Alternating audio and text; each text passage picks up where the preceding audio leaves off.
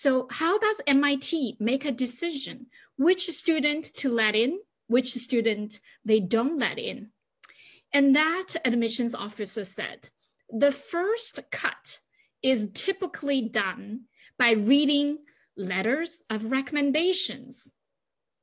But many of our students don't pay attention to the importance of the letters of recommendations. They wait till the last minute, then they scramble to send the requests and not provide detailed enough information. So I was talking to a dear friend just 2 days ago over dinner, Julie Montgomery. She has written letters of recommendations for 500 plus high school students. And she said she got so many requests in October, November timeframe, and some of them simply do not make a strong impression for her to write an amazing letters of recommendation. So today we will drill down on how to request letters of recommendation from your teachers, your coaches, your mentors, etc. And how do you build a rapport during your high school years with these people that will actually affect your college admission in a very significant way? What information do you provide? And what are the follow-ups you should do before and after the college application process, respectively? So we're very fortunate to have Chris O'Connor to join us today. Chris did his bachelor's degree at Dartmouth and the MBA from MIT Sloan School of Management. He worked as the assistant director of the admissions at Dartmouth College. He also worked at NYU and the Yale in program management. So Chris brings a wealth of knowledge he will be sharing with us today. So with that, Chris, take it away. I will let you present the slides and we'll start. Great, thanks so much. Let me just turn on my screen one moment. Everyone, and thanks so much for having me. I'm really excited to be here and to speak with you today. As Rebecca mentioned, my name is Chris O'Connell, and I have a lot of different experiences in higher education, but first and foremost was an admissions officer at Dartmouth College, where I went to undergraduate as well. And since I spent a lot of time at different universities, working all over the world, with Yale University in Singapore, with New York University in Abu Dhabi, and most recently here at MIT in Cambridge, Massachusetts. And so I'm really pleased to speak with you today about a topic that is really important to me as someone who has read thousands of undergraduate applications to some of the most selective schools on the earth, is about letters of recommendation. And as Rebecca mentioned, it is an area that a lot of folks don't pay as much attention to. And hopefully we can talk a little bit more about that and give you a better sense of what this means and why it matters. So here's a little roadmap of what we're going to talk about for the next few minutes. So the title of today's session, as you probably noticed, is Cultivating Compelling Recommendations. So we're going to start off with a big picture view. What's the purpose of a recommendation letter? Why does it matter? Then we'll look a little bit into admissions officer point of view. My colleagues and I, we discussed this at length at all the schools I've worked in. And we have a really clear sense of what matters and what doesn't in the letter of recommendation. So I'll share some of that. Then we'll talk a little bit about action steps that relate to you or your children with regards to building relationships with teachers, with counselors, mentors, etc. And then we'll talk about a few strategies to move from typical, which is like Rebecca mentioned with her friend at dinner the other day, so many letters of recommendation fall into that category, just typical and ordinary. How do we move from typical to compelling, to interesting, to part of your application that really helps you move into the admit pile of the application process? And then finally, we'll talk really specific tactics about requesting recommendations. It's always the hardest part, can be a little awkward. So we'll talk a little bit about how you think about that with regards to your teachers, counselors, and others. And lastly, I'll end with a couple next steps and a sense of a timeline. I know everyone's at different points in their journey, and so we can talk about what you need to be thinking about across high school. And then of course, at the end, we'll have some time for Q&A. So a lot to cover here. We won't get to go into everything in super fine detail today, but really excited to take your questions at the end as well. Okay, so let's zoom out a little bit. Why do letters of recommendation matter? On one hand, you might be asking yourself, I'm applying to college, or my student is applying to college. Why do other people have to be involved in this process and put in a lot of work? And the reality is the letters of recommendation are a really helpful tool in terms of adding context, providing us with some academic insight, and helping differentiate your application. So what do I mean by that? It means that the letters help us understand what are your accomplishments, what is your impact in the context of your high school, in your community, in your city or town or state or country.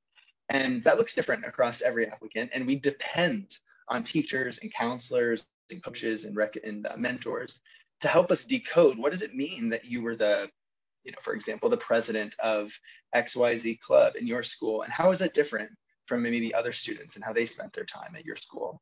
So that context piece is really important. And this is why we look to the letters to give us that. Secondly is the academic insight. So we know your grades, we probably know your test scores. And so, but there's a lot of students with great grades, great test scores. So what really makes you tick and what makes you stand out in the classroom? So this is why we really want to hear from your teachers who tell us a little bit about, what kind of student are you? Are you very engaged? Are you really curious? What are some of the struggles you've had in the classroom, if any, and how have you overcome them? So it gives us a little bit more of a story that helps us pair that with your grades, your academic transcript.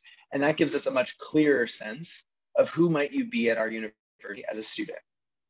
And then the last piece is differentiating. So as I mentioned before, lots of students have great grades. Lots of students have good SAT or ACT scores. So the letters of recommendation really are a chance to have your story be told from a different point of view. And that's where we look to these teachers and counselors to shed some more texture, interesting anecdotes, a little bit of your personality even in many respects. And that helps your application stand out and gives us a little bit more of an understanding of who you are as a person as we think about the admissions process. So that's why it matters, and that's why it's part of almost every university's process is to ask for letters of recommendation. And the next piece I'm about to say will vary a little bit by school, but generally you need 3 types of recommendations, or you can think about it in 3 different categories. There's a counselor recommendation. Typically that's just one letter. There's teacher recommendations, and typically for most schools that's 2 teachers. And then there's a supplemental recommendation. And I put a little asterisk next to that one because some schools will say it's optional. Some schools might request a supplemental letter, like from a coach or an advisor or something like that. And but most schools will accept at least 1 extra letter, and that letter is really intended to provide a new perspective. I will say though, just to be totally clear, the counselor and teacher recommendations are the most kind of universal across all the different schools and their processes. So typically your counselor recommendation or your advisor recommendation, that helps us understand your school. What courses are offered and what's the graduation rate at your high school. Your counselors give us a little bit of that big picture perspective. Your teacher recommendations is really the meat of this process. And that's where we want to hear from at least 2. Often we want to hear from teachers who are teaching you in core academic subjects. So that's foreign language, English, or language arts, social studies, math, and science. And we ask that those 2 teachers really shed some light on who you are in the classroom and out. And so all in all, the benefit of this is that these letters of recommendation, they lend legitimacy to your candidacy. You're putting forth a lot of info about yourself, your resume, your essay, and these letters are kind of a third-party way for admissions officers to really understand, is this serious, and how serious is this, and help us understand your application in total. So that's the big picture, and that's why these letters matter, and they're really crucial to the process because they paint a much more rich picture of who you are as an applicant. And that's really helpful, particularly at schools that many of you might be interested in, where there's thousands and thousands of very smart and really well qualified applicants. These letters help us make distinctive decisions. Okay, so let's move on a little to what do admissions officers think about when we're reading these letters? So in my previous life, reading applications, part of the admissions committee at several different schools, we read thousands and thousands of letters of recommendation. And I will tell you that many of them, a significant number of them are very similar. They're talking about different students, of course, but they're very similar. And the reason is, most of the time, students don't necessarily build relationships with those teachers. So the teachers just don't have a lot to say. And it's not a mean thing. It's not a bad thing. Teachers are busy, students are busy, but it doesn't offer us what we're hoping for when we're looking at a letter of recommendation. What we're not looking for is amazing writing quality from your teachers or counselors. So when you're thinking about who to ask, you're really asking people who know you well, not necessarily the teacher who has the most beautiful writing or the most amazing credentials or resume. So often I've worked with students or heard from students who ask the teacher to write their recommendation because that teacher went to Harvard, or that teacher has a PhD, or that teacher is, seen as really smart. But instead, you need to be asking yourself, which teacher knows me really well? Which teacher can actually share some interesting anecdote or conversation or relationship that I've built with them over the last year or two? And because that's what matters most. It's the substance of what they're saying, not how fancy they are. Secondly, and this kind of relates to what I just mentioned, is that we're looking for examples, anecdotes, really specific scenarios and situations that bring me as the reader, as the admissions officer, into the story so I can understand this is how you interacted with your history teacher, or this is how you participated on the basketball team. And that's what helps me kind of get a closer look or a better sense of who you are as an applicant. And finally, what we're looking for is praise. Most of them are praise in these letters. You generally get positive letters of recommendation. Praise that offers context. And so here's an example. I'm going to pick on Becca, this example student I've illustrated here. Becca is exceptionally hardworking and passionate about her education. She was the only student I've ever taught who improved her grade from a B- to an A+ in one semester. So you can already tell in this letter that, of course, that first sentence, it's pretty nice. She's hardworking and passionate. That's awesome. But what really helps this letter stand out is this teacher is saying that this is the only student they've ever taught in their whole career that's been able to pull off a grade improvement in that short of a time. So as an admissions officer, that tells me something much more interesting than Becca's a hard worker. I have a real clear sense that in the context of this teacher's career, this school, or this community, that this student, Becca's accomplishments, is really outstanding and really, really distinctive. And so that's what we're looking for in these letters, is context from your teachers that help us understand what it means that, what all of the things you've done in high school really mean. Okay, so that's what we're looking for. So I'm going to move on briefly with sticking with my example of Becca, our illustrative student today. I'm going to read with you, or share with you, two case studies. And this is a pretty realistic and illustrative example of what I typically have encountered in the letters of recommendation I've reviewed over the years. So on the left-hand side of the screen, this is a sample of a letter of recommendation that is nice and standard. On the right side of the screen, it's the same student and the same teacher, but it's a much more compelling recommendation. So I won't read it to you directly, you can read it on your screen, but briefly, you can see on the left-hand side that this letter is really nice. This teacher is saying, Becca's great, she's really smart, she's really curious, she's always turning her assignments on time, that's always good, and she's someone who will really succeed in college. So that's really great. But the reality is that's most applicants to top universities. And so as a result, I read that letter and I think nice things, but I don't necessarily learn anything new about that particular student. What's really helpful is a letter like the one on the right, and a couple key phrases I've highlighted there for you, but that this teacher actually says, in my 12 years of teaching, this student is the top 5% of the students I've ever taught in AP Calculus. And so already I have a sense, wow, okay, this teacher is not just saying she's nice or she's smart, but really qualifying what that means. And this means that this teacher has 12 years of teaching. That's a pretty good judgment and pretty good track record to highlight this particular student. What I love the most about this letter, though, is that it provides an anecdote, an example, something I, as an admissions officer, can understand and relate to. So this teacher says, when I taught the class about differential equations, Becca was the only one to ask questions, even though every other student was really confused. So for me, as an admissions officer, I read this and I think, This person speaks up when they have a question. They're not afraid to ask for help. Those are really great qualities, and that's definitely part of the things we're looking for in the application process.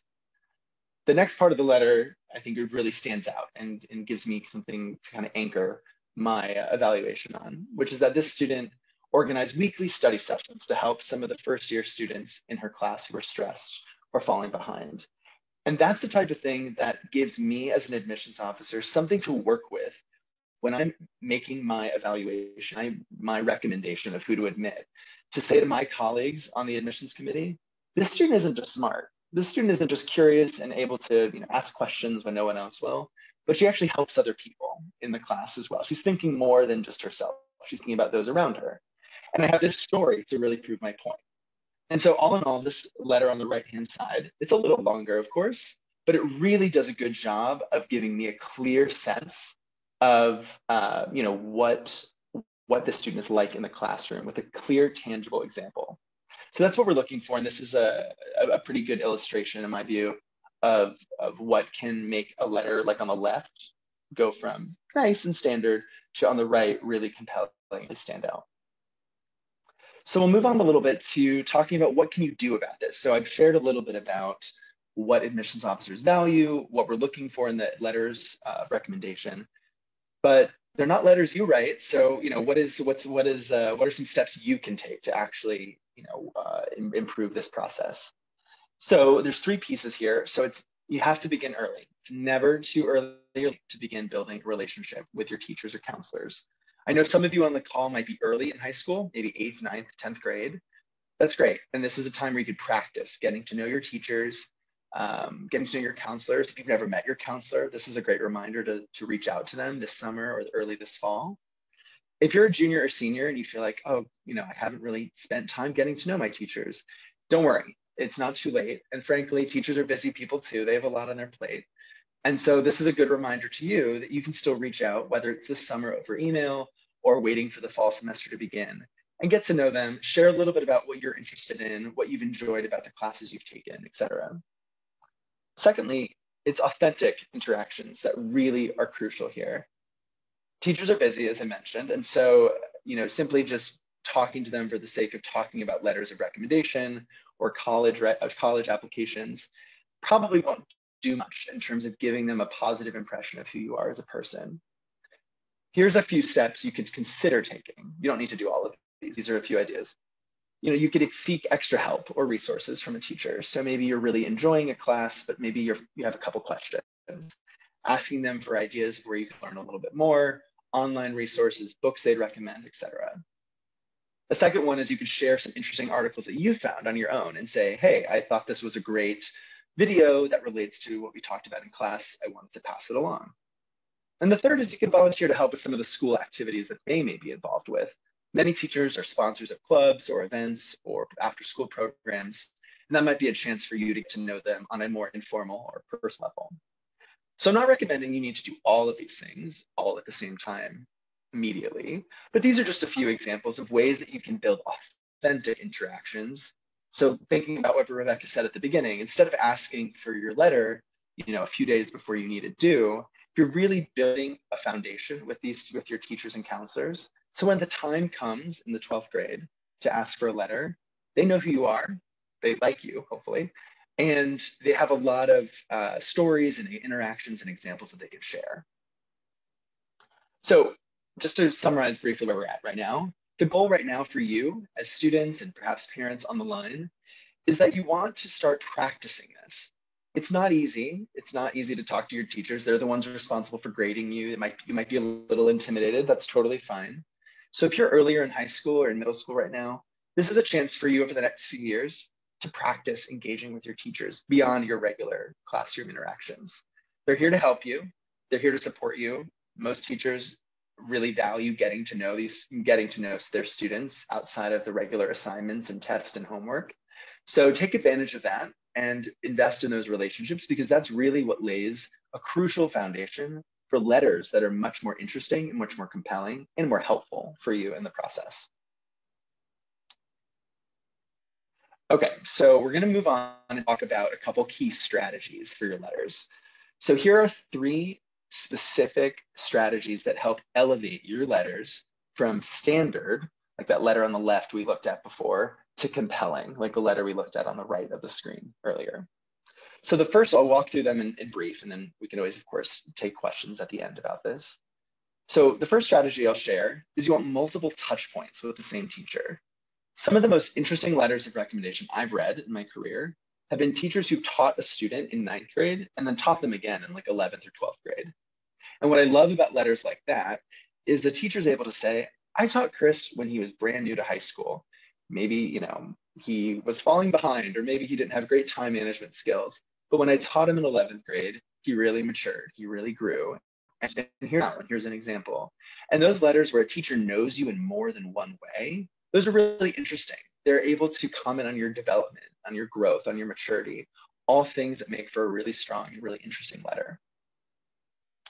Second strategy is focusing on the growth improvement letter versus the success letter. So what do we mean by that? All too often, students think, I'm going to ask the teacher to write me a letter in the class that I got a 100% grade, an A+, or the class where you felt like you really understood the material very well and it was your easiest class. So for example, I worked with a student a few years ago who was applying to a school I was working at, who only wanted to get the letters of recommendation from his science and math teachers. He was really good at STEM. That's what he wanted to do. And he thought that made the most sense. Those are the teachers who could say he was a slam dunk, awesome student, always got 100% on every assignment. What I encouraged him to do, and based on my own experience reading these, is that sometimes a letter from a teacher who saw you struggle a little bit is much more interesting. The number of letters I've read in which the teacher says, Cindy's a great applicant. She got 100% on every assignment and she's awesome and I recommend her. That's nice, but I already know your grades. I see your transcripts. And so that's not really telling me anything interesting, certainly nothing new. And it really misses an opportunity to share about what you've done to earn those grades. What work did you invest in, or what effort did you have to go to get those good grades? So I'd encourage you to think about letters of recommendation, perhaps from teachers who've seen you struggle a little bit. Of course, it still needs to be a teacher who likes you and a teacher who, you've built a relationship with. But some of the most interesting letters are one from a teacher who's taught you maybe a class where you didn't immediately love the material, or maybe it was a class in which you had to really work at it. You had to go to a lot of extra tutoring or extra help to really do well. So in that student I worked with a few years ago that I mentioned, who wanted to get all of his letters from science and math teachers, he ended up getting one letter of recommendation from his English teacher. And he really wasn't great at English when he started in high school. It was his second language. He was struggling with the writing. It was a lot of research and a lot of composition. And I think what made the letter so much stronger was that this teacher was able to say, I know that the student is a smart kid. I've seen him in his other classes. I know he gets great grades, but he really had to work for this A in my class. And it took a lot. There was tears, there was, endless nights, etc. And that's a much more interesting letter than simply, he got a great grade. So hopefully that makes sense. That's the second strategy. The third is thinking about your letters as pieces of a larger puzzle. So when you think about the application, and for those of you who've attended other webinars here, you've probably learned about other parts of the application process, like your essay, your resume, etc. You need to think of your letters of recommendation as parts of this big puzzle. So for example, if you're going to write your essay about your science fair experience and your science fair project, that's a great topic potentially, but perhaps you don't also need to ask the teacher who was your advisor for the science fair to write a letter. And the reason I say that is sometimes that teacher will probably say something very similar to what your essay will be about. So you have to be strategic. If you're already going to cover a particular topic or experience or accomplishment in your essay or in your resume, you might think about asking a teacher who would have a different point of view or share a different perspective on you. So I'll give you a quick example. A student I worked with at one point was an exceptional dancer. They were really elite in their preparation for dance. And they were applying to Yale actually. And they have a great performing arts program, et cetera. And they were writing their whole essay about their experience in this elite training that they did for dance. And they wanted one of their letters to come from someone who was, a close instructor and coach for them over their high school experience. What they ended up doing instead, though, is realizing, thanks to, I think, some conversations with my colleagues in admissions, is that perhaps an essay that's all about one activity is redundant if the letter of recommendation is coming from someone who also knows you in that same activity. And so it might be a chance to ask someone who knows you in a different angle. So in this particular student's case, they were a really strong history and economics student in their high school, but that wasn't really a huge part of their application persona, their application identity. But what they ended up doing is getting a letter of recommendation from their economics teacher, who was able to shed a totally different light on the student. So then when I'm reading this person's application, I get this incredible essay about dance and how important it is to their success. But then I read a letter of recommendation that says, she was a brilliant economics student as well. And that combination gives me a really good sense of this is a very well-rounded student who not only has excelled in one thing, but has really, hit some success milestones in a number of different activities or interests. So the brief recap of this one is really just think about your letters as part of this larger puzzle.